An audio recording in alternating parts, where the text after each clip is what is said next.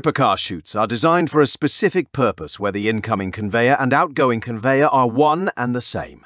This unique application involves raising the head pulley to the required height above the main belt line.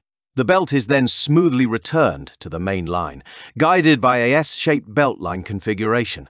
The supporting structure, including the chute head pulley and return pulleys, is intelligently designed to run on wheels as a single cohesive unit. It also incorporates a drive system that can move the entire transfer point along the length of the conveyor.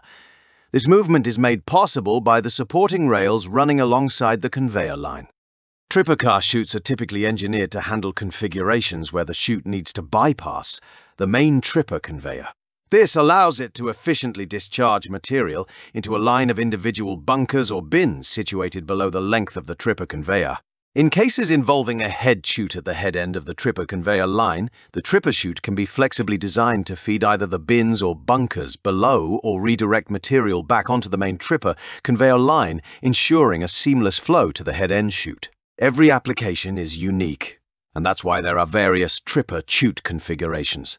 In each case, every transfer chute is custom engineered to meet the specific needs of the application.